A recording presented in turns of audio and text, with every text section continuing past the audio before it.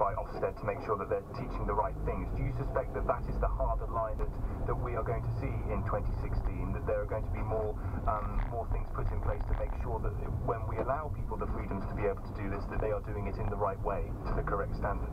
I think that those are the sorts of things that I think the government is talking about, and I think we do have to ensure that we don't allow radicalisation of youngsters. It's what Hitler did. You get people when they're 11 and you can make them believe anything, and we must make sure through the normal procedures we have in this nation of ensuring that schools are teaching properly, that people are behaving properly, and I think we have to be a lot harder on things like ill treatment of women and things like that, and not be scared and say, oh gosh, well, because they're of a different faith, we better leave them to get on with it, even though by our mores they're treating women appallingly.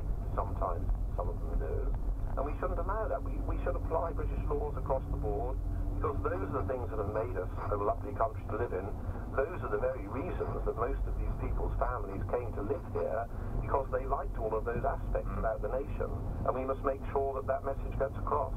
Lord West, great to talk to you. Many thanks for joining us on New Year's Day. Lord Alan West, former Security Minister under Gordon Brown, former Chief of Defence as well.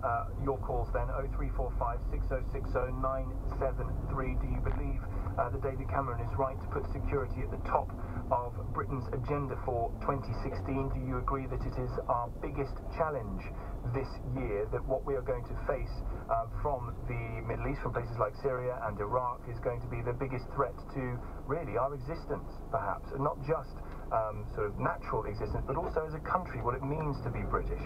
0345 6060 973. Henry is in Golders Green on this. Hello, Henry.